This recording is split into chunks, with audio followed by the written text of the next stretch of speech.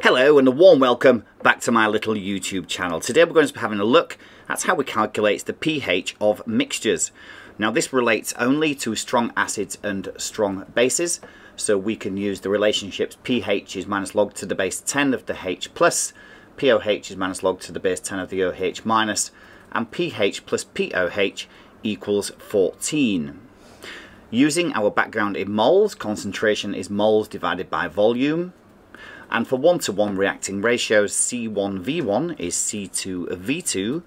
We can use all of these pieces of, all these tools in our toolkit to interrogate a question and come up with an answer. The pH of mixtures is fairly frequently asked, both on the A level and on the IB. So let's have a look about how we can actually solve one of these problems.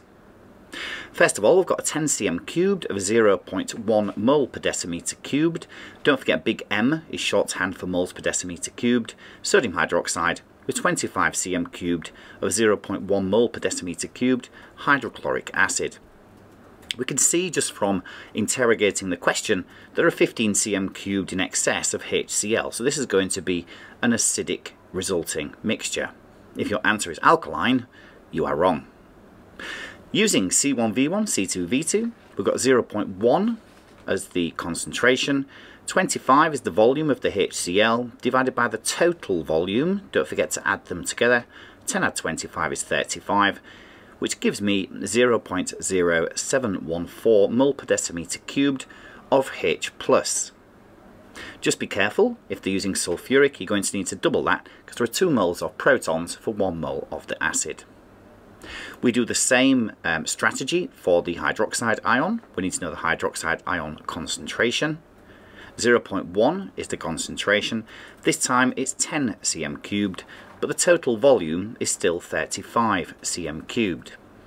Using C1V1, C2V2, we'll get an answer, which should be about half of that one, shouldn't it? 0.286 moles per decimeter cubed, shorthand M. I now have the moles of H+, I have the moles of OH-. The difference between the moles of each of those ions will be the amount of excess H+. The general equation for any neutralization, we all know, is H+ plus OH- is H2O. That's normally energetically minus 57 kilojoules per mole. That's not the subject of this video, but you should know that anyway. So what's the difference between these? Well, we're going to have a look. The H+ is in excess, the hydroxide is limiting. That's going to determine an acidic resulting solution. To find out the excess H+, take the difference between those two numerical values, which in this case is 0.0428 m. So that's given me H+, and we're home and dry. Now we have H+, all we need to do is pH is minus log to the base 10 of the hydrogen ion concentration. Plug that into your calculator or into the Google search bar, as I've been doing today, and the pH of the resulting solution is 1.37. Sometimes on the IB and the A level, what they do is give you a little gift question. This often throws students because they don't recognise that a gift has been given to them. This is one of those such questions.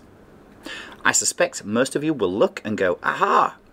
25 cm cubed of 0.1 mole per decimeter cubed sodium hydroxide with 25 cm cubed of 0.1 mole per decimeter cubed hydrochloric acid.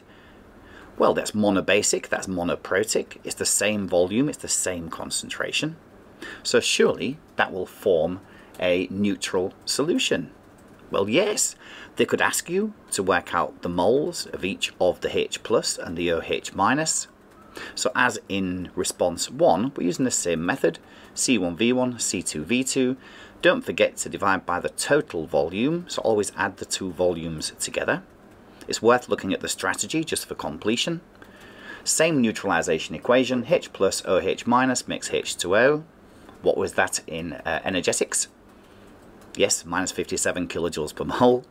We've got 0.5 moles of each of the hydroxide and the H+. But we know that it's neutral, and at neutrality at 298 K, then Kw will tell us that the concentration of H plus and OH minus is going to be 1 by 10 to the minus 7. So we worked out the moles, we have deduced from our knowledge using Kw, and if it's 1 by 10 to the minus 7, pH is clearly 7. The final question today, what I suggest you do is have a look at the numbers, have a go yourself, pause the video, and then see what answer you come up with, and then you can check my answer and see if you got it correct. Common errors in this are not adding the two volumes together, not recognizing it's monoprotic or diprotic, and perhaps forgetting that we also, for calculations, can use Kw for strong acids, strong bases, and we can also use pH plus pOH is 14. So, same strategy as the previous two. If you've paused and rejoined us, hope you got 0.1 times 50 over 75 for the total volume. For the OH minus, which makes 0.067 moles per decimeter cubed hydroxide. And then we're doing the same strategy for the proton. 0.1 times 25, because it was 25 cm cubed that was in the question, divided by the total volume, which is 75 cm cubed, I make 0.033 moles per decimeter cubed. That's great. Now we can see that the hydroxide this time is in excess. So if we get an acidic pH less than 7, we know that we are, yes, we are wrong.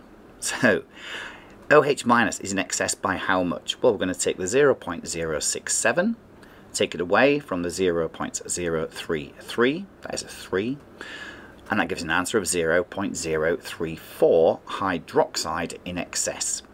So pOH is the same as pH, it's minus log to the base 10 of the OH minus, not log to the base 10 of the H plus. pH plus pOH is 14, remember that. So minus log to the base 10 of 0.034, putting in your calculator, I made that 1.46.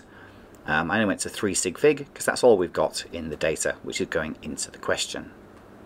pH pOH is 14, so 14 from 1.46 gives us a pH for the final answer of, well done, 12.53.